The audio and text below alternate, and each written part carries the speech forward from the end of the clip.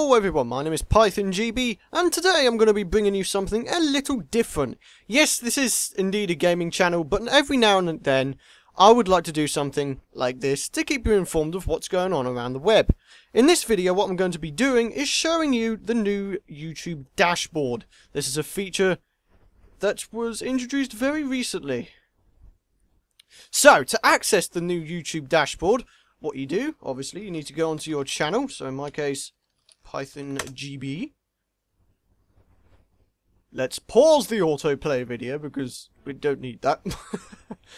Anyway, so what you do, you can go to Video Manager. So you got the button there, or of course you got under the menu right there. And the new dashboard is at the top of the side menu here. It actually says new, so obviously it's easier to see. Obviously, a proper link under this menu or somewhere else wouldn't go amiss. In fact, that would be pretty useful. Obviously, it's still early days, but it's all good. So, this is the new YouTube dashboard. As you can see, along the top, you have a general sort of summary of your channel. For example, you've got the amount of subscribers, the amount of video views you've had in total, and how many months you've been with your channel. Or how long you've had your channel. Yeah, that's what I mean. So, obviously, at the top here, if you can monetize your videos, it will say so. Obviously, you can get rid of that. But this is the main YouTube dashboard. As you can see here, you get a summary of your most recent videos that you have uploaded to your channel. And obviously, you can view all of them by clicking on this little link down here. At the side here, you've got a little summary of sort of analytics stuff. Like how many video views you've had in the last 30 days, how many subscribers you've won and lost, or net change you've had in the last 30 days.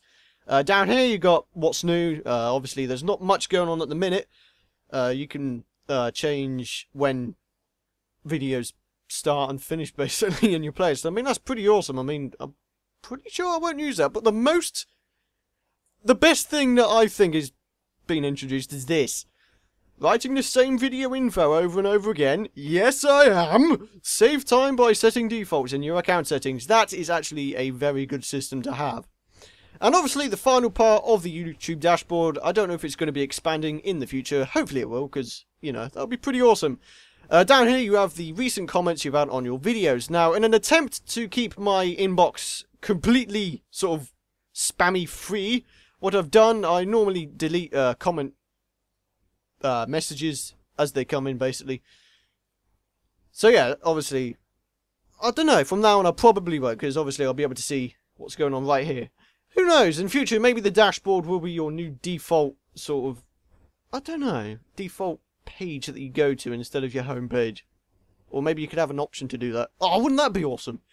So yeah, thank you very much for watching. I do hope you enjoyed it. Don't forget to check out my gameplay videos. Don't forget to give this video a thumbs up if you did find it useful or informative. And of course, subscribe if you want to be the first to know when my new videos go out on my channel. Thanks again, and I shall see you guys later.